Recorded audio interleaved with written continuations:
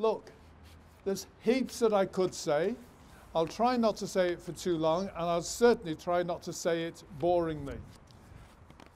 But when I was the bishop in Bathurst Diocese, I became known as Bookmark Bishop. And every sermon that I gave, I had a bookmark for. And all around the diocese, people got these bookmarks. So I've done you a bookmark as well today. And I put at the top the question mark. How then shall we live? I'm here today as a sort of bridge or an interim between the sermons that you've been doing on Nehemiah and Ezra and all these things that you're going to do left and right, and later on in the year you're going to be looking at Colossians. So I'm a sort of bridge between the two. And Paul is speaking to people who were in a very difficult situation, just like we are today. He was speaking from his own difficult situation. We're not quite sure where he was when he wrote to the Colossians. I think he was in Ephesus, which was about as far away from Colossae as Melbourne is from here. And he had never visited Colossae. Epaphras had been there. Epaphras had become a Christian and gone to Colossae from Ephesus and preached the gospel there, and he'd come back, reported to Paul. In the meantime, there'd been a whole heap of angst for Paul because he had been the victim of a concerted campaign to discredit him, and he had ended up in prison. And prison is not like what we have. If you didn't have friends who brought you food, you didn't get any. If you didn't pay the jailer very much money, you had squalid conditions. He was also going through a time of great anxiety. This was not how he had imagined preaching the gospel would be like. And then otherwise, and then there is a guy who's come to see him.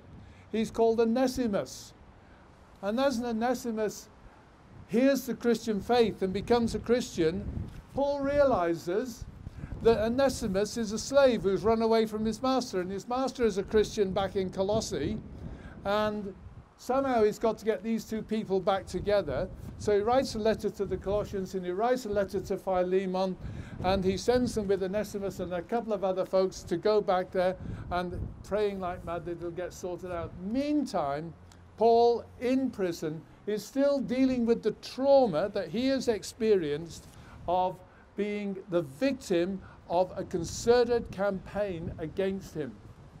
So it's not an easy situation for him at all.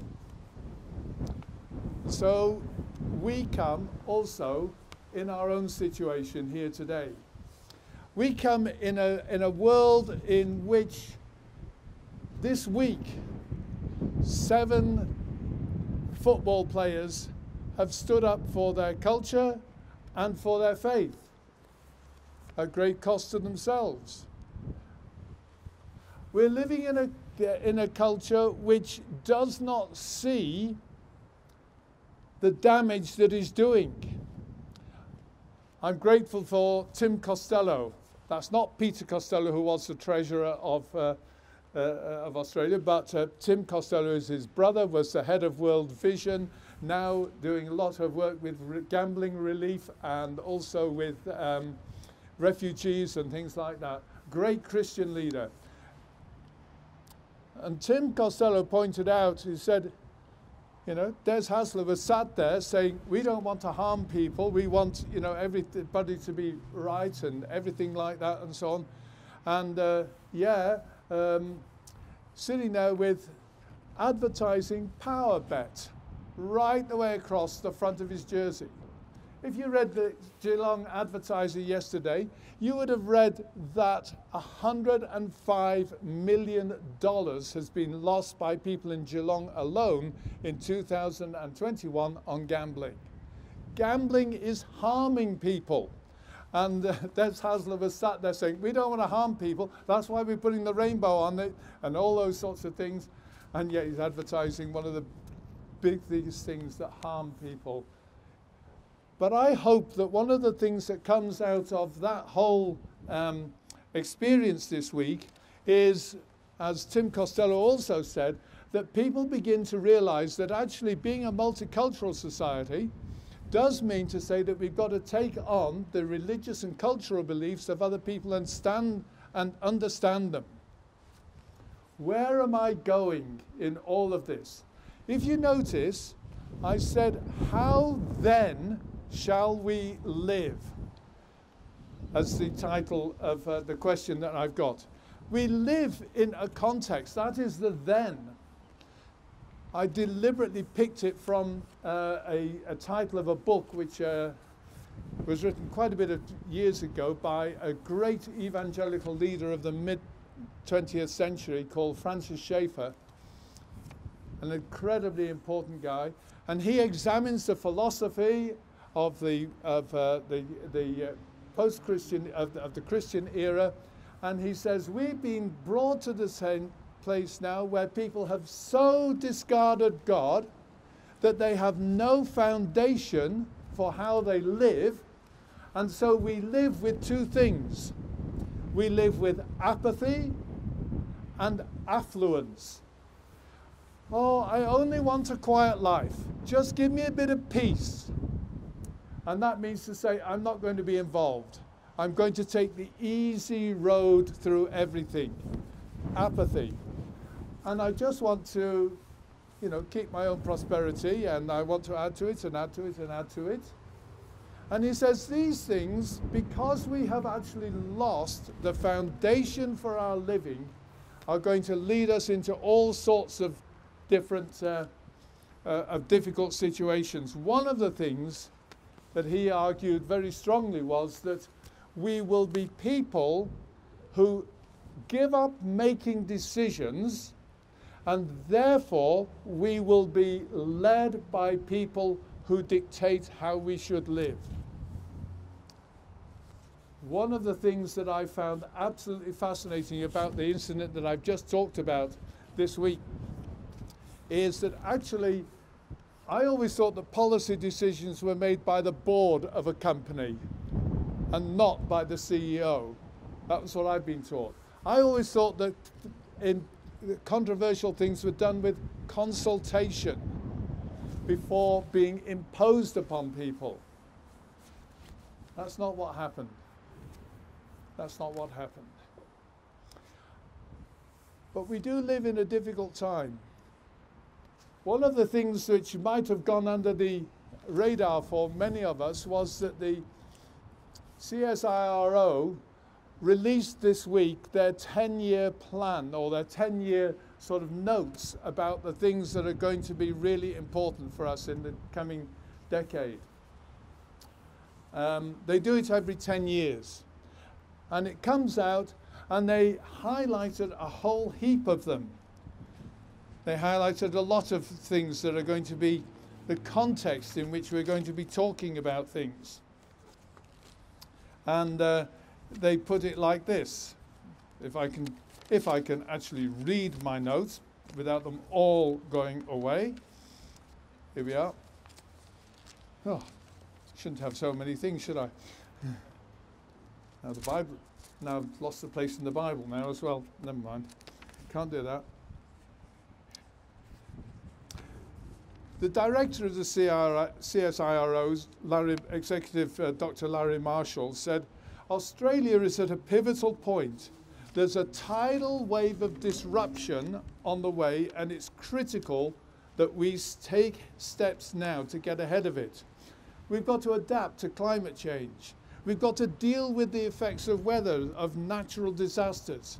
We've got to learn how to be cleaner and greener, how to live with new technologies and digital economy, how to deal with the effects of new unknown illnesses, the difficulties of an aging population, how we might handle diversity in society and shifts in global economies. Uncertain, pivotal. It's great. As I said, I'm here. You've been looking at Nehemiah, you've been looking at Ezra, and they were looking at a very difficult time in their history. They came back from exile. They knew they had gone into exile because of their sin. How then do we live, they were saying, in their new situation? Back in Jerusalem, building walls. Yeah, that's one thing. But how do you live as a people? And it gave rise to the synagogues. It gave rise to the Pharisees. It gave rise to other small groups saying, how do we live? But there is another side to all of that you're going on to. You're going on to think about these issues. And so I wanted to be a sort of bridge between the two. Because in Colossians chapter 1, Paul gives us some very good information about how we shall live. I shall discard all my notes because I'm not going to get anywhere with those. I shall bring out the Bible reading so that I've got that in front of me. Yes, here we are, because I need that. And I will direct you to the other side of the then how shall we live, the context. Because Paul is absolutely clear about the context in which he was facing all these difficulties. The context is that Jesus Christ has lived, died, and God has raised him from the dead. That is the context for the Christian people. That is the context not only for Christian people, but one of the remarkable things that Paul says in this passage is it's the context for the whole world.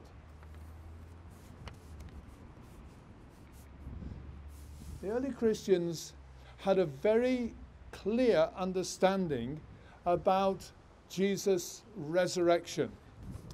It wasn't what we often talk about today. Oh, you're going to be all right, you're going to be at peace, you know, someone who's passed away, they have gotten to be at peace. You know, everything's all right. No, it was something quite different. Paul puts this very, very clearly. But I need to take a step back first of all. In this passage in Colossians, Paul gives a lot of things that are really important. He has this poem right in the middle from verses 15 to 21. He has a poem. In Jesus, God was pleased to have all his fullness dwell in him. In verse 24, verse 22, he continues, but now he has reconciled you by Christ's physical body through death to present you wholly before him by Christ's physical body. He is saying very clearly here that what has happened is that God has become incarnate in the flesh in Jesus. Absolutely clear. Understand, this was a man who had gone through the first part of his life saying there is only one God. And that God is distant, that God is in charge, that God is all-powerful. But he came to see that in Jesus, God had been made known. He came to see that if you want to know who God is and what God is like, you look at Jesus Christ. If I'm walking along, if someone is in another room, I can't actually see them. I'm sitting in my chair, my wife is in another room over there, I can't actually see her. If there's a mirror on the wall, I might be able to see the mirror and see her in the mirror. What Paul is saying is that Jesus is the mirror image of God. If we want to know what God is like, we can see him in the mirror. We can't see God directly, but we can see Jesus. And what Jesus has done is to come and show the compassion that God has for the whole of the world. The compassion that he has not only for individuals, but for the whole of the cosmos. God so loved the world. Quite rightly we say, God so loved me, God so loved you, but we need to remember that God loves the whole world. And I believe that that means not only all the people in the world, but actually the world itself.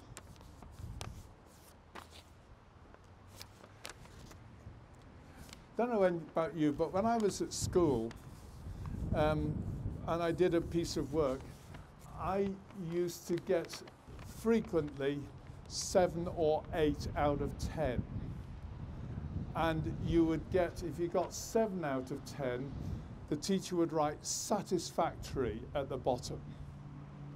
If I got 8 out of 10, the teacher would write good.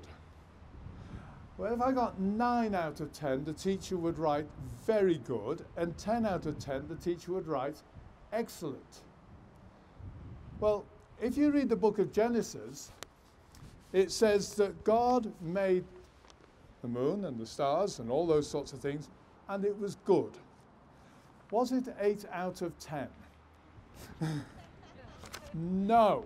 And when God made humanity, male and female, it says God made it very good. Was that 9 out of 10? Well, sometimes I think it is 9 out of 10. But I don't believe that's what the Bible says at all. I think that God looked at the angels and says, that's marvelous, isn't it? Hey, didn't we do a great job? I think God was thrilled with the creation. And do you think that the creation that God made and loves, that God was thrilled with, is going to end in a whimper? No, says St. Paul. By the resurrection from the dead, God has shown that he reigns in the person of his Son over all, and that he is supreme of everything. Firstborn, supreme, head, the one who has gone before. These are all words that Paul uses in his poem that he has in verses 15 to 21. This is the person that we're talking about. This is the context in which we're living. We're living in a world where there is a lot of conflict, where it's not easy to stand up for our faith, but we're living in the world that God loves and over which God reigns. I think it's really important for us to hear that. This is not a future tense, God will reign. In the resurrection of Jesus, the thing that was to happen at the end of the world has come into the middle of the world, so that God has shown that he reigns. Resurrection is not to do with somebody being at peace. It is the triumph over death. The last words of which Paul talks in verse 23, he says, "This gospel that you heard, and that has been proclaimed to every creature under heaven." Strange words. I didn't know that we'd managed to proclaim it to every creature under heaven. Did you? Across the whole world? No, we have not managed to do that. What Paul is saying is actually something which is absolutely profound. I think he's saying this. He is saying that when Jesus died on the cross, when he proclaimed those words that John tells us, it is finished, tetelestai, it's done. Those words were proclaimed not only from the cross, they were proclaimed in the heavens and in hell. Satan is vanquished. God reigns. It is complete. And when he rose from the dead, that proclaimed to everybody that he is Lord.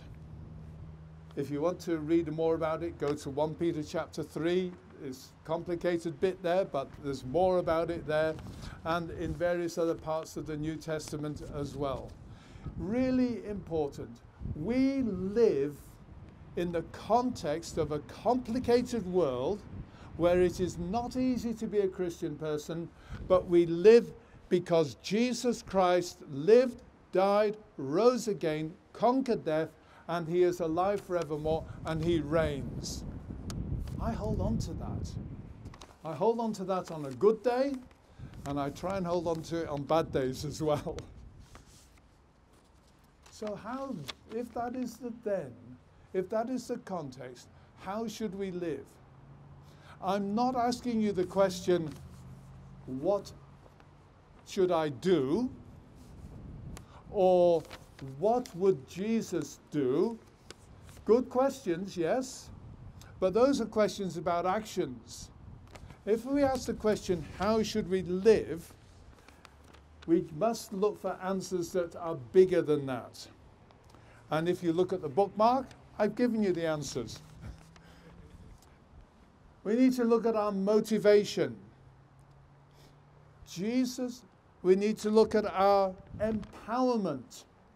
And we need to look at our life's outcomes as well. So we need to look at our motivation. One of the things that St. Paul talks about is Jesus being the head of the church. In one of these verses here, verse 18, he is the head of the body, the church. He is the beginning. He is the firstborn from the dead. I hold on to that. It's really important. I know that matters of headship and being head are sensitive matters amongst many Christians. The New Testament, when it talks about Jesus as being the head, is saying something that is very multifaceted. Just have a think for a few minutes. Head, if you're in Louis' context and you've been in the military, you know what the headquarters is, you know what the head is, it's the place where the boss is, okay? That's not where it is in the Bible. First and foremost, headship is not used in the Bible, but the word head, when it's used in the Bible, is used in a very different way. So, the Jewish calendar, for instance, begins on New Year's Day. Rosh Hanunah means the head of the year. The word is therefore the beginning of the year. Not the most important, is for the beginning. You talk about something else as well. We talk, for instance, about a head of steam.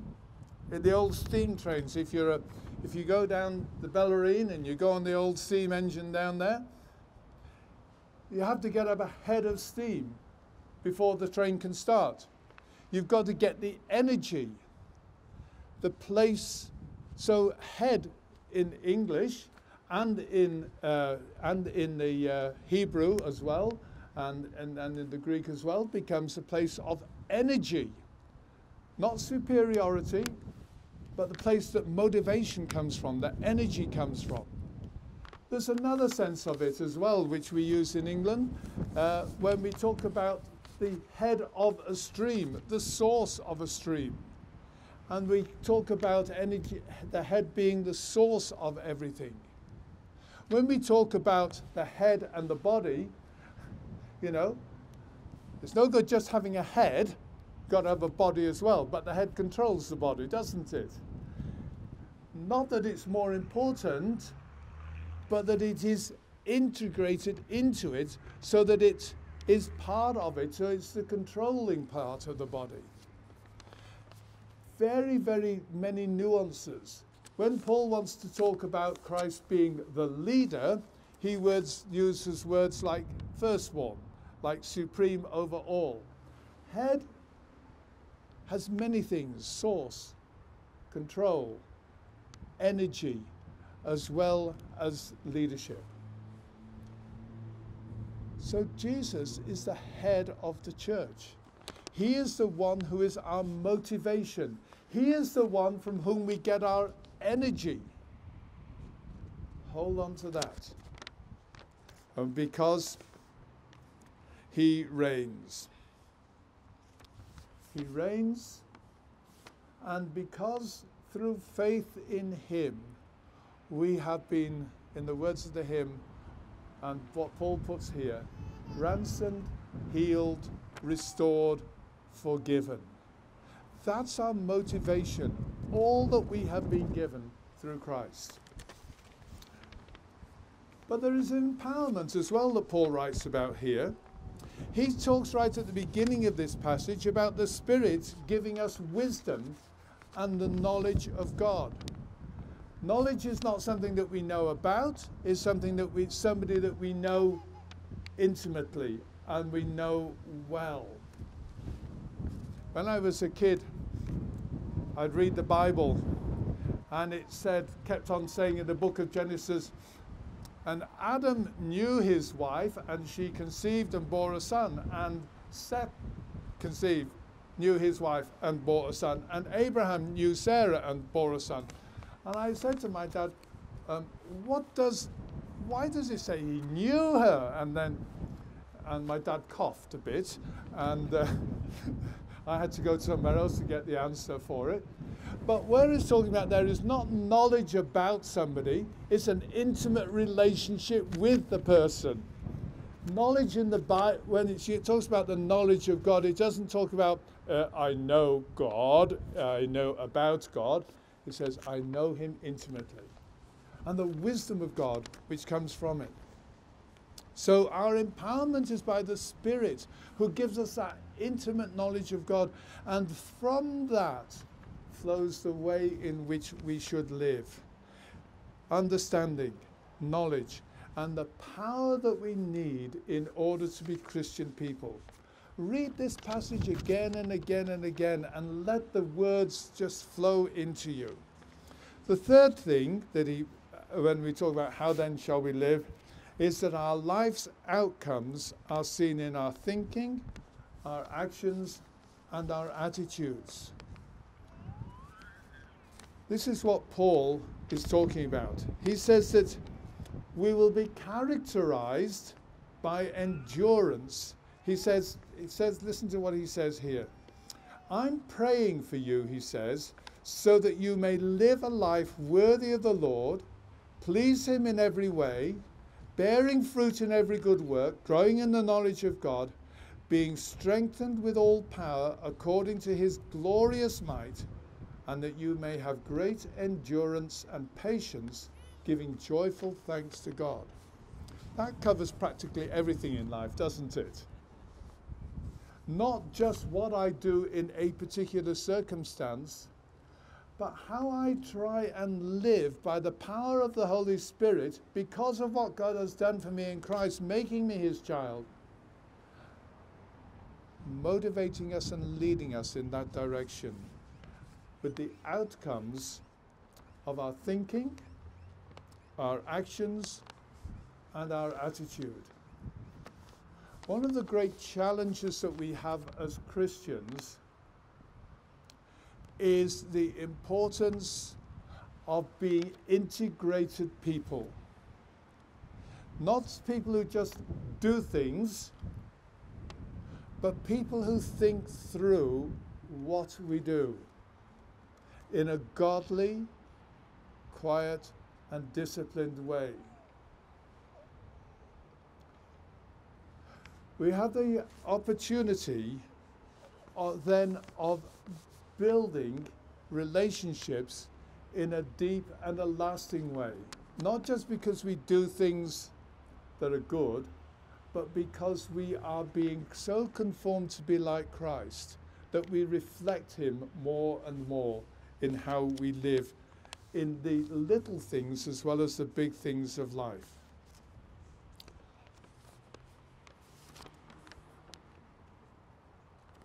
I want to end with something which is really important.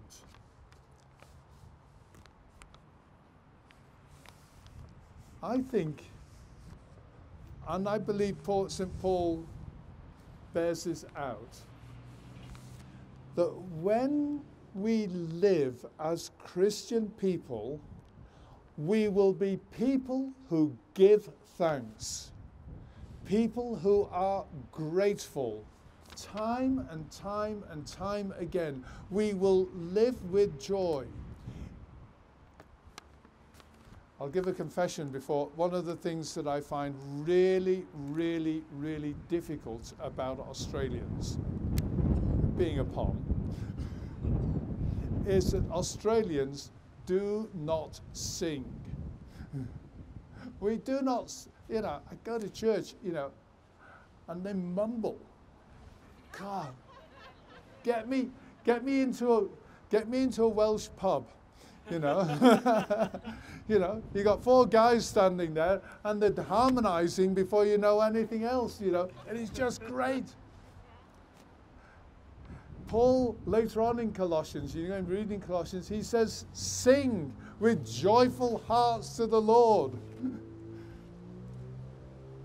I've beefed a bit about that now. Okay, I can get on with it. Being grateful, being thankful should characterize how we live. Time and again, Paul says in Colossians, be thankful, do something with thanksgiving, live with joy. Time and time again, about 4 times, he actually has it. I came across, I'll forget it. I'll never find it. But Christian people are called to be joyful people. And joy and gratitude and thanksgiving should characterize us. I know very well an elderly lady. She is 95 years old. And every time I talk with her, I say, what good thing has happened this week? And she says, oh, I'm so thankful that. She's a Christian lady who lives with gratitude. I knew another elderly lady many, many years ago. And her daughter told me, every time I take my mum upstairs to bed, she's 83 years old, she says to me, and now, Pet, I wonder what exciting thing is going to happen tomorrow. Living with gratitude, living with hope is something that we are called to be and to do as Christian people. How then shall we live? We shall live with hope. We shall live with thanksgiving. We will be people who are motivated because Jesus reigns over the whole of creation. We will be empowered by the Holy Spirit living within us to direct us and to guide us and to fill us with who Jesus is. Our life's outcomes will be in our thinking, in our attitude, in our actions, and done with thanksgiving. Stay on course. When I saw in a commentary I was reading on Colossians, those words by Bishop Tom Wright, who was the Bishop of Durham, and I've come here on my bike, I cycle everywhere. I loved his comment. Being a Christian is like riding a bike. If you don't go forward, you'll fall off. So let me pray for all of us now. Heavenly Father, we thank you that in our Lord and Savior Jesus Christ, you have come to us. You have given us through him the hope of glory. Because in you, in him, all your fullness dwelt. And he revealed your heart of love. He lived that love. He lived your kingdom. He died to save us, to ransom us, to redeem us, to overcome the power of evil. And you raised him from death, that we might be people who live for his praise and glory, live as worthy of him. Heavenly Father, we pray that you will speak to our hearts and minds, that you will empower us by your Holy Spirit, and that you will equip us in our thinking, in our attitudes, in our actions, to be people who day by day keep on course and live as Jesus would have us live. And so, gracious God, we pray for your blessing, not only upon us now, but upon us throughout this day and during the coming week. Be with us at work. Be with us when it's tough, when we have hard decisions to make. Be with us in company of other people where it's sometimes easy just to take the easy way. Help us not to be prickly people, but help us to be people who are motivated by Jesus to be grateful, to be thankful, and to live for your praise and glory. And we ask this in his name. Amen.